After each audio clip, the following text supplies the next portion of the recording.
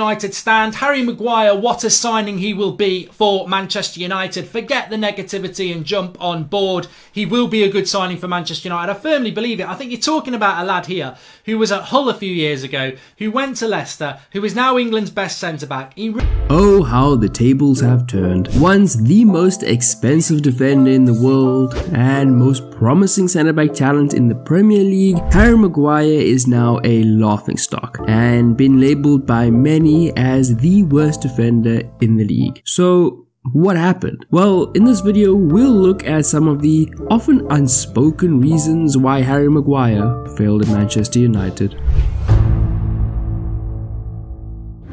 In 2019, United's defense was bad, like really bad, like not even in the top half of the league bad. They finished behind the likes of Palace, Everton and even Newcastle before they were good. Things were a little better when you looked at expected goals against, but they still were far from even a good Premier League team, let alone a team of United's aspirations. The centre-back quartet of Victor Lindelof, Chris Smalling, Phil Jones and Eric Bailly, when he wasn't injured or suspended, simply wasn't good enough. United needed an upgrade, and they needed one desperately. Allow me to introduce to you Jacob Harry Maguire. We won't go back all the way to his Sheffield and Hull days, but all you need to know from then is that he was an absolute baller. No, I'm not joking. At 19, he was Sheffield United's Player of the Season as he helped them to promotion. 5 years later, he won the same award, this time for Hull City, as they made the return to the Premier League. Maguire was a promising young player. That's why Leicester came in and paid nearly £14 million for him. This is where our story really begins. At Leicester, Maguire had the chance to show his ability on a much bigger stage, and he took that opportunity and ran with it, starting all 38 games for the Foxes.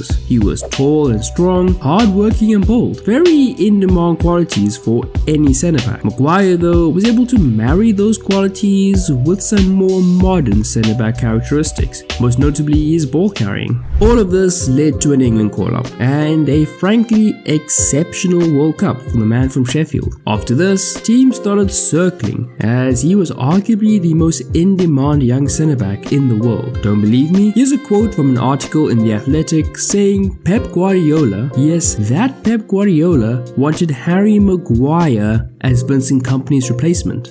I'm telling you, this guy was a serious player. United were determined to be the ones who ended up with him though. Leicester played their part well and knew that United both had the money to spend and the desperation to spend it. In the end, a world record was broken and nobody believed it was deserved. Maguire's start to his United career wasn't well received by many fans, and it wasn't even his fault. His first season seemed to put many of those fans at ease though.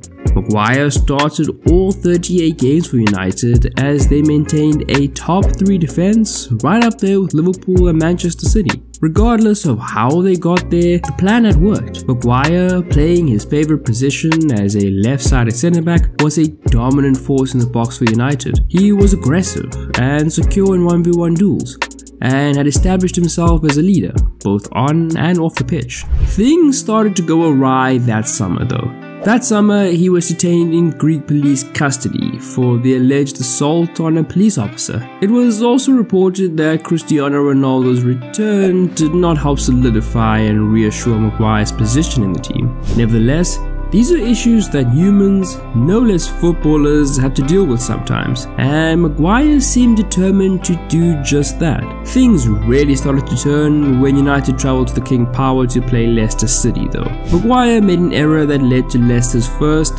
and their second, and arguably their third, and definitely their fourth. It's fair to say Maguire wasn't solely at fault for all of those goals, but he had a part to play. Things were arguably just as bad when United hosted Liverpool at Old Trafford a little later. He made an error leading to their first goal, and their second, and maybe 1 or 2 more, as Liverpool ran rampant and put 5 past United.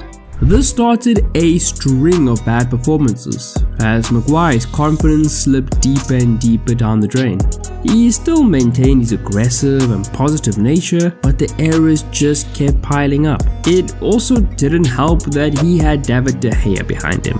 While De Gea was a fantastic shot stopper for United, he was terrible sweeping and never ventured too far from his line. This meant that United's centre-backs had more of the field to cover, leaving them more exposed and prone to mistakes. Then there's his distribution ability, or lack thereof. De Gea often put his centre-backs under pressure with poorly directed or timed passes, often forcing Maguire to play while facing his goal rather than up the pitch. This is a problem for Maguire.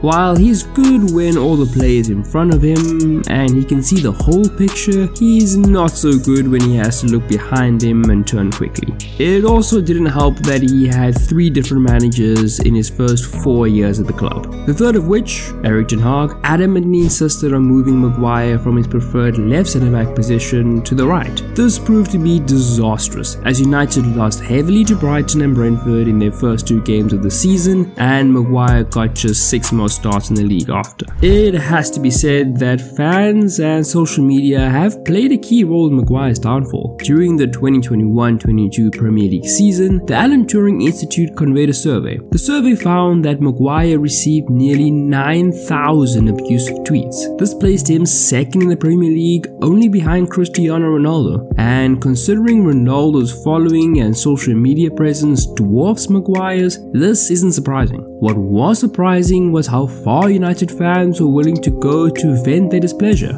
I mean, he even received a bomb threat in April 2022. It's clear then that his time at United should be cut short, and at the time of recording this, it seems a move to West Ham is imminent. Under David Moyes, Maguire will be asked to play a role he's far more comfortable with, playing with a deeper line and much more of the play in front of him. We should see a reduction in errors from Maguire, and he'd fit right in with the big bruising brutes David Moyes has assembled.